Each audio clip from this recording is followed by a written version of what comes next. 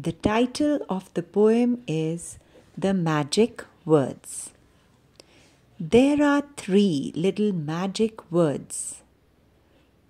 3 magic words हैं that can open any door with ease. Ease का मतलब आसानी से.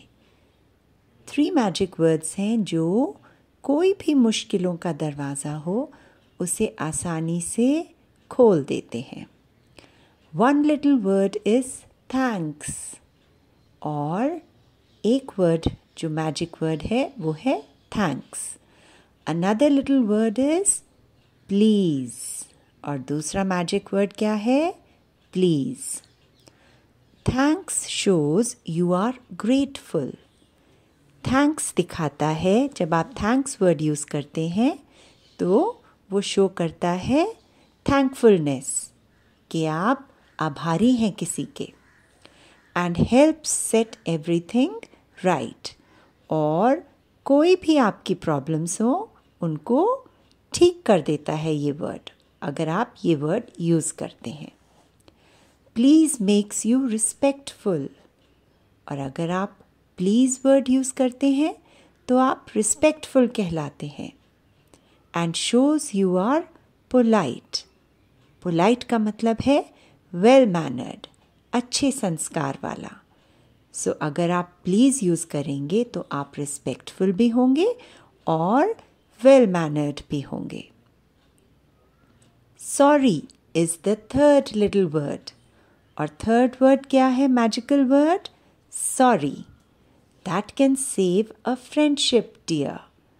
अगर आप सॉरी यूज़ करते हैं तो आप अपने दोस्तों को कभी नाराज़ नहीं करेंगे. It can change a frown to a smile. Frown होता है अनहैप्पी फेस.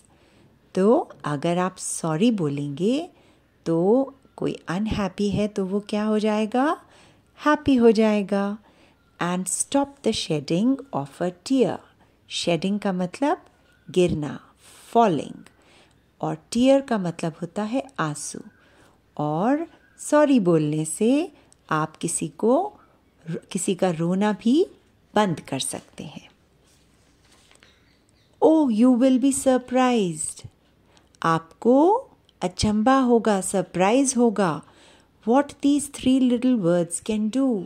कि ये जो 3 मैजिकल वर्ड्स हैं ये क्या क्या कर सकते हैं. They work like a charm for me.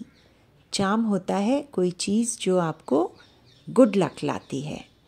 सो ये जो वर्ड्स हैं वो मेरे लिए भी चार्म की तरह हैं.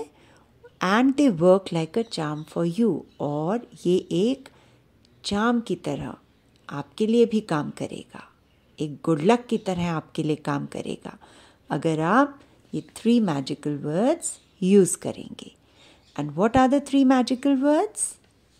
Thank you, please and sorry.